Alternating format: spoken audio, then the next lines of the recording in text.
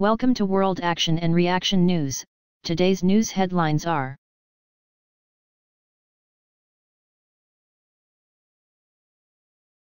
a MiG-23 trainer aircraft of the Indian Air Force on Thursday crashed in Rajasthan's Jodhpur district, with both the pilots ejecting safely.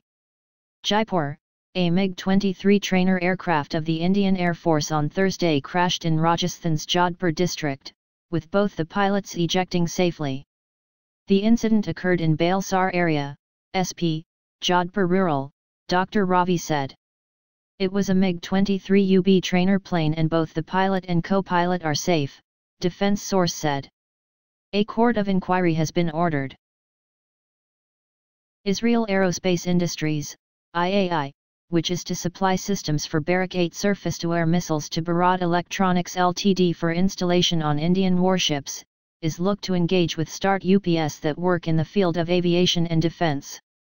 The decision has sparked interest among Indian conglomerates such as the Kalyani Group and Piramal Enterprises.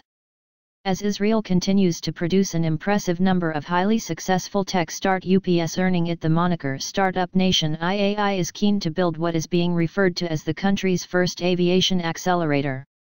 The Badek Aviation Group, IAI's biggest division that conducts heavy aircraft maintenance and upgrades, and converts aircraft to various specified configurations such as aerial refueling and cargo, will host the accelerator.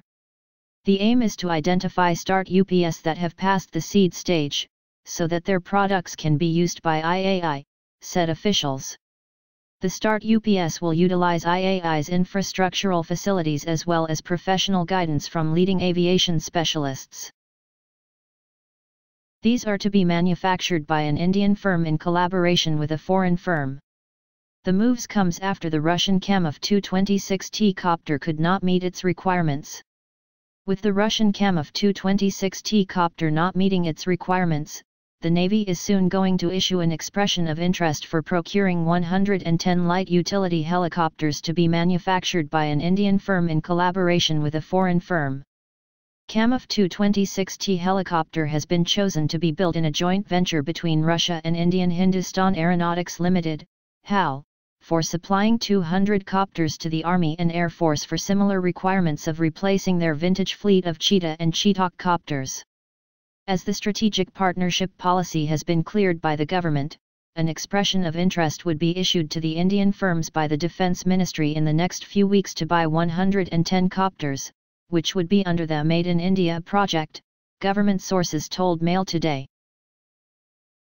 Pakistan is closely watching Prime Minister Narendra Modi's historic trip to Israel as it can have serious implications on strategic stability in the region, a media report said on Wednesday. The Express Tribune reported that Pakistan officially does not comment on bilateral visits of other heads of governments and states, but it is closely following Modi's trip since it can have serious implications on strategic stability in the region. Israel has long been a major supplier of arms and other defense equipment to India, and those deals have deliberately been kept secret by the two sides. However, the two countries are now more open and publicly talk about their deepening defense cooperation, the Daily said. India got access to some of the most modern defense technologies of America through Israel, defense analyst LT Gen, RETD, Amjad Shoaib was quoted as saying by the Daily. Gen Shoaib said India had greatly benefited from the defense and military ties with Israel. Dr. Zafar Nawaz Jaspal, an international affairs expert, said growing defense cooperation between India and Israel would disturb strategic balance in the South Asian region. The Quaid-e-Azam University professor believes Israel assistance can propel India's missile program, something that would undermine Pakistan's policy of maintaining credible deterrence, the Daily reported. One of the subjects on which the Indian media has created a lot of hype is the threat emanating from terrorism. It has worked hard to relate terrorism with Pakistan and blame it for virtually any terror incident occurring anywhere in India, the Daily said. Making it clear that it will not buckle under heated rhetoric from China, India said a diplomatic resolution resulting in a Chinese pullback from Bhutanese territory would resolve the current border standoff near the Sikkim-Bhutan-Tibet tri-junction.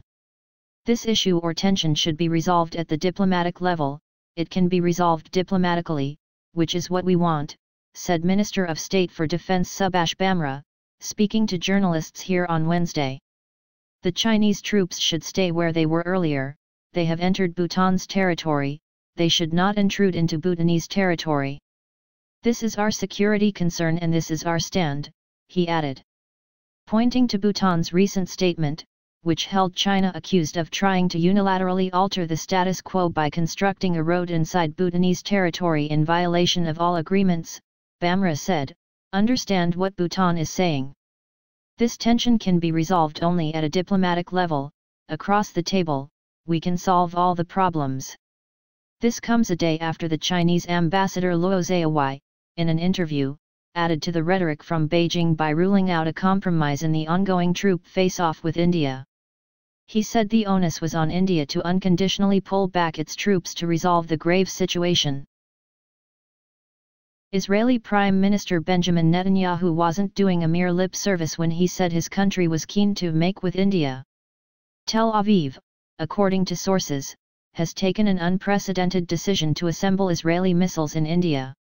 Among several agreements clinched by the nations on Wednesday, the most critical one was to establish a joint company between the Israeli aerospace industry and an Indian company, name not disclosed, to build and maintain missiles in India.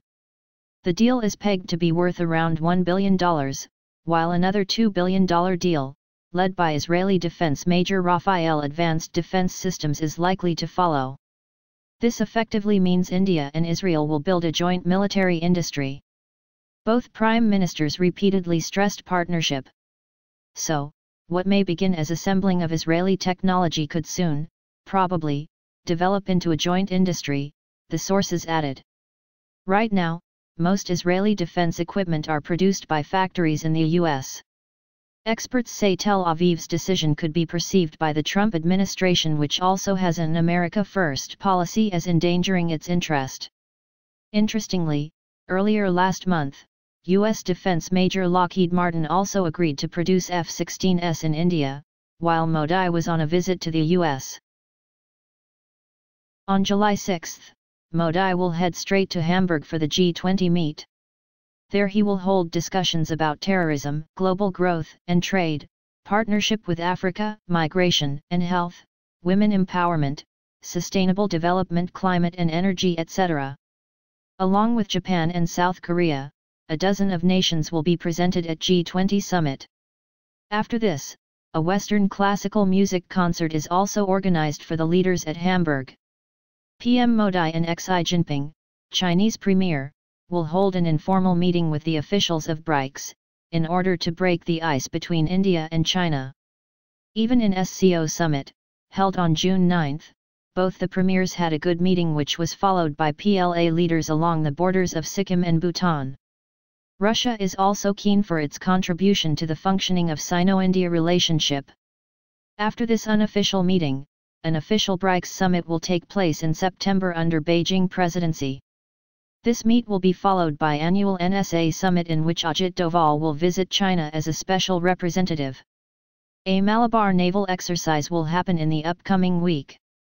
This is the first Indo-US military exercise which is happening after Donald Trump became U.S. president. After G20 summit, a meeting will be held in China on 27 to 28 July, which will include NSA officials.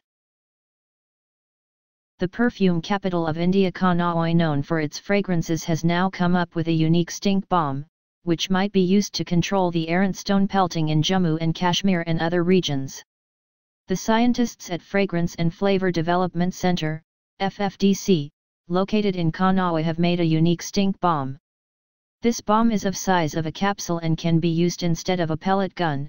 Also, this foul smell bomb can be launched from the same gun which is used to fire tear gas shells.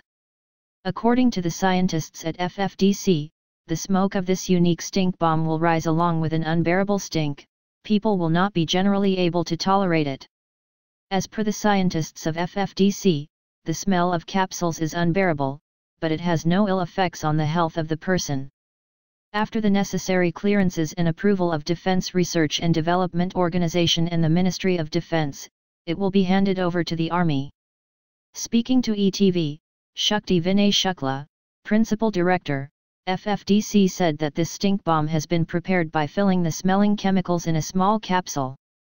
This will soon be tested in Gwalior Defense Laboratory. The Army could use it after the trials are done and are successful.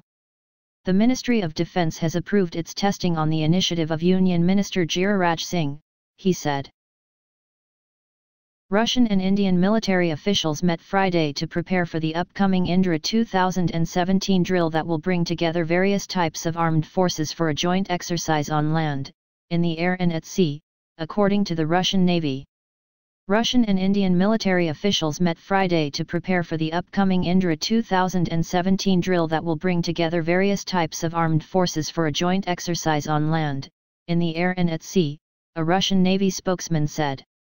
Representatives of Russia and India discussed arrangements for joint international maneuvers, practical action scenarios for forces and the composition of troops and equipment, Vladimir Matveyev, spokesman for the Russian Eastern Military District's Pacific Fleet said. The parties signed a protocol of the second conference convened in preparation for the War Games, which were announced this June by Russian Defense Minister Sergei Shoigu. The exercise to improve coordination is scheduled for this fall. Last year's edition of the maneuvers in Russia's easternmost Primorsky region consisted of separate naval, air, and anti-terror exercises. Thanks for watching. I hope you like this news. Please share your views in comment box. Please like and share this video. Press subscribe button and bell for auto update to you regarding my channel World Action and Reaction News. Warn.